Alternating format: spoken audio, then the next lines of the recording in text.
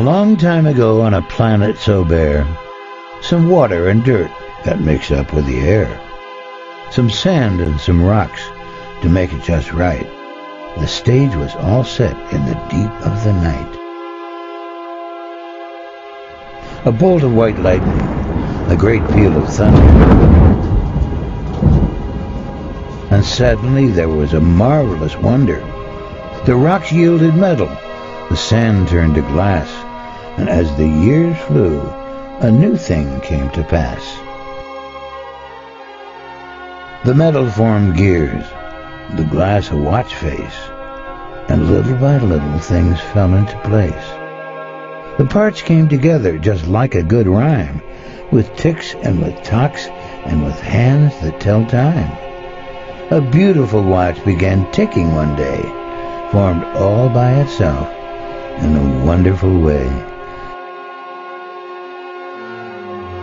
Ridiculous story, you say with a grin. Impossible, laughable, surely a sin. A watch needs a watchmaker, that's plain to see. A designer and builder that makes it for me. Now all life is made of some interesting stuff. Cells of all shapes, like blobs filled with fluff. But looks are deceiving, and what we find there are factories and highways and gadgets to spare. Assembly lines, robots, electrical cable, libraries, software. Just look, if you're able. The marvels we see with a microscope stare make a watch look so simple, we dare not compare.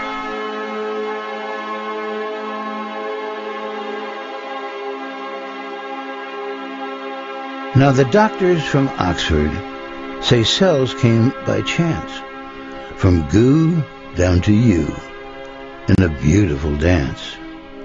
What's wrong with their thinking to have such odd notions, that cells could just happen from dirt and warm oceans?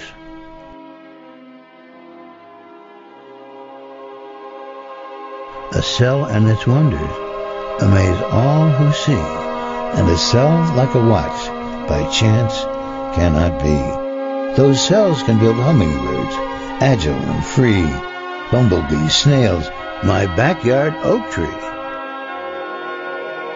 A woodpecker built with a jackhammer nose, lightning bug, monkeys, a beautiful rose, and beetles with bombs that give frogs a surprise, chameleons with camouflage, and some weird eyes.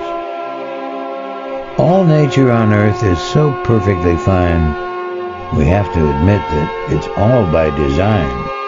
And our Maker owns everything, both great and small. He's the masterful watchmaker, Lord over all.